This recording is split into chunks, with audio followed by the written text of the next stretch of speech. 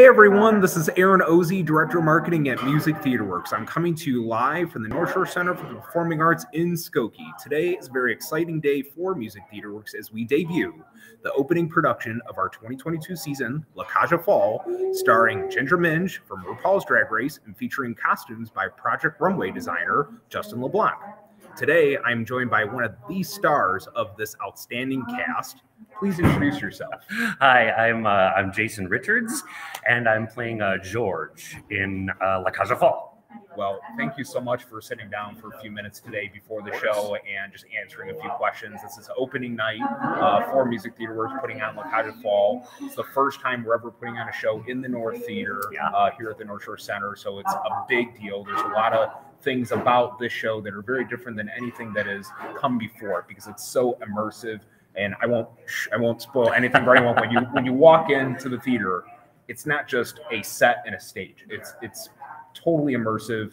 It's a very unique experience, and it really just comes to life. It feels like you're actually there. And there's a lot of other elements to the show too that make you feel upfront, close, and personal with everyone on stage, including yourself. Yeah. Yes, you will know. Well, I'm right in there, right in the faces. So how about we start off with an easy question? How did you get involved with Music Theaterworks in the first place? Well, actually, it was my friend Bob Silton who's been walking around here in about the coolest suit I've ever seen in my life. Yeah, our production manager, yeah. Yeah, so my first show, one of my first big equity show in Chicago was Cage Aux Folles at the Marriott Theater. Okay. So I played Tabaro, the fisherman, sure, who's played by Daryl in this one, who does a fantastic job. And so I understudied the great Gene Wygant as Alban. He played Alban in that one, and I understudied him. Never got to go on, but I got to meet Bob Silton, who works on this show, and he messaged me one day and was like, hey, we're looking for a George for Cage Aux Folles. I had just gotten back to the city. I'd been gone from the city for 2 years. And he messaged me and he was like, we're looking for a George. Are you interested? And I was like, yeah, I've always wanted to, ever since I understudied Alban, I mean, and I love Alban, but I've always wanted to play George. His songs just sit so well in my vocal range and all this stuff. So as soon as he said that, I was like, yeah, I'll give it a shot. And that started it all. Yeah, I put something on tape, and then they were like, come in, we gotta see you live. And I was like, okay, all right. And so I was nervous, but the rest is history. I just kind of, I got it, and then I found out that Ginger was in it, and I was just like, oh wow, this is so much more than I thought it was. And that's actually a perfect segue into my next question. Yeah. So you and Ginger on stage, you have such powerful chemistry. Thank you. It's palpable. You can feel it, and that's what really makes the show personal, and it touches everyone. Yeah. And so what has it been like working with Ginger, and not only Ginger, but the rest of the cast too? I mean, it's such a great group. Ginger, of course, yes, but just every single person is just bringing their A game in it, which is when you're with those kind of people on stage, it's just so much fun to get out there and play. I've never worked with somebody of any sort of celebrity before. I've worked with people that have been tours and national tours and maybe a couple Broadway shows or something like that, but nobody that has quite the following that Ginger has. So I was a little nervous, and I met her for the first time in the photo shoots that we did before we even started rehearsals. Sure. And we all I got to do was come in and snap a couple of pictures with her and then leave. But just in those couple minutes that we got to take those pictures together, we just immediately started cracking dirty jokes and just making each other laugh. And I knew from that even short interaction that we were going to be just fine. Sure. And then when she got to the rehearsal room, it was just a whole other level because you're playing a couple that's been married for 20 years, so there's no you gotta just jump right in with this stuff. You can't there's a bit of grittiness to it, Yes, exactly. and from the first rehearsal, I mean, we just were able to have our hands all over each other. We were, and then through the course of this process, we just become really good friends, and that's kind of deepened what we've been able to do together and create together on stage. And I adore her. I adore her. We have a great time. We go out to Buffalo Wild Wings after the show, hang out. It's all good. She's a theater nerd, like all of us. She's achieved all of the success, but the girl can sing. She can hold a crowd like you would not believe.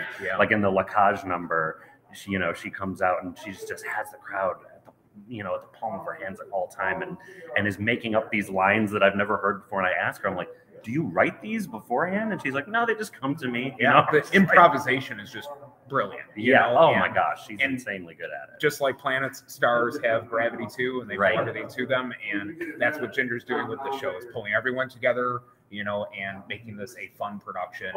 And, that brings me into a funner question that I love asking everyone, typically at some point. Everyone has different answers, and I know it's the simplest question, but it can be the toughest question to answer. Yeah. What is your favorite musical number out of the show? Ooh, that's so hard. I hate to say one of my own because that's so dumb. Oh, no. But it's With You on My Arm, which is the reprise of the number With Anne on My Arm that Jean-Michel sings. Yeah. And then after that number is done, we do a little reprise together.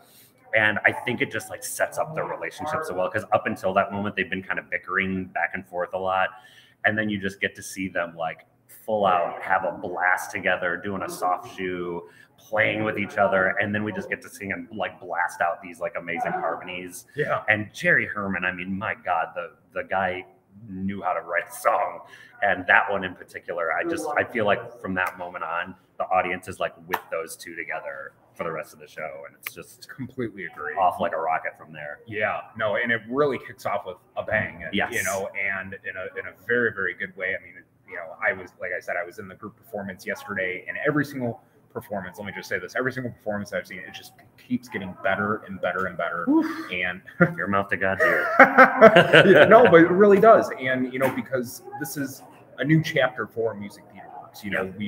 This is a season that's so diverse, and the Cage Aux Folles, we're so proud to have kicked this all off. Yeah. And, especially with us being in the North Theater now versus just the Center Theater, there's so many different new opportunities and possibilities for the shows that we can put on. Oh my God, it's a fantastic space. I've gotten to perform in a lot of different spaces, including 1,000-seat houses and stuff like that. And I just, this kind of a performance space, when you're you can look an audience member in the eye and just have that relationship with them where they're right there, and be able to fill a space that's and you can whisper, you can take it back, and people can hang on that emotion that you can't do in a bigger theater. Right. Just the people in the 10th row, 50th row are not going to see what they see here. Right. So that's definitely a reason to come see this particular production in this space. And you've been pretty good at actually segueing me into my other questions, but I do have one very important question, and I think everyone listening at home wants to know this. In your own words, what is the number one reason why people should come and see Cage Aux Folles? It's a classic, and if this is on your musical theater bucket list, to see it this way with Ginger is just phenomenal. But I mean, I know other people have said it, and it's, I'm not trying to be too cheesy about it, but the message of it just still needs to be told today. No matter how far you think you're getting in society with love is love, and that's an obvious thing. There's still stuff going on. I mean, just open up the newspapers, and I just feel like this story gives you the message without banging you over the head. It gives it to you in a little cotton candy, present, and you get the message, and I think you walk out and you just have a different kind of outlook. Yeah, you have a different outlook on every relationships, on everything. It's because you're not seeing a homosexual couple necessarily. You're just seeing a couple that loves each other and has been together for 20 years. And love and hate. Yes, right, exactly. Well, after 20 years. Once you get past that first scene, yeah. That's right. No, it's just been a joy to work on, and I'm having a blast, and I hope everybody comes out to see it. Well, we're very happy to have you as part of this show, and everyone listening at home, if you haven't yet, please visit musictheaterworks.com right now and get your tickets for an upcoming performance, okay?